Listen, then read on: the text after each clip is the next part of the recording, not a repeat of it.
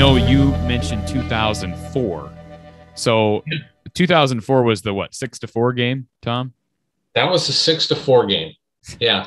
So the wild thing of that week was on Monday, I get an email from a friend of mine, and he sends me this link, and it's to an obituary.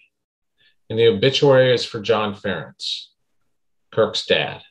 And I was like, whoa, no, there was nothing out there about this, that Kirk's dad had passed away. And so I picked up the phone and I called Phil Hattie, the then sports information director at Iowa. And I said, Phil, have you heard anything about this? Did Kirk's dad die? And he goes, first I've heard of it. And, Phil has his ear to the ground. So Kirk just didn't tell anybody. His dad had passed away.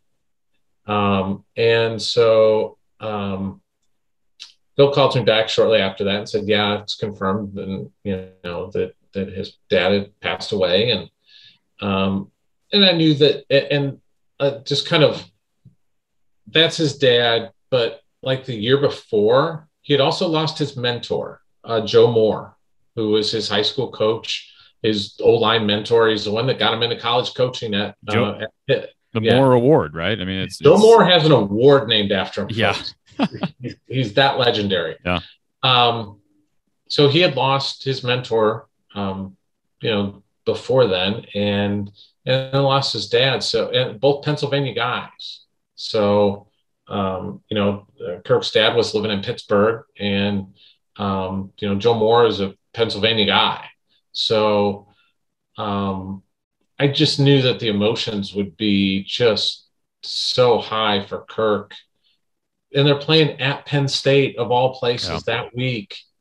And I know, Kirk, it was funny because I did a 20-year kind of interview with Kirk and brought that game up just as one of my favorites, and just because of the odd score, but just, it was kind of the quintessential Kirk Ferentz win. And he teared up when we talked about it, but he was talking about, I think my dad just felt like that Iowa had beaten Ohio State 33-7 the week before.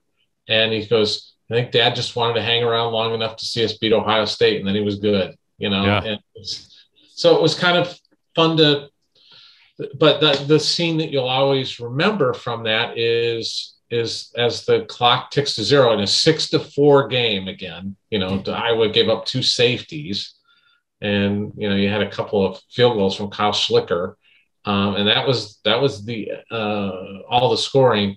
But the Kirk in tears on the sidelines at the final moments, and his son's hugging him, and that's just such a neat moment for the Ferentz family. And I just never forget that. Never will forget that.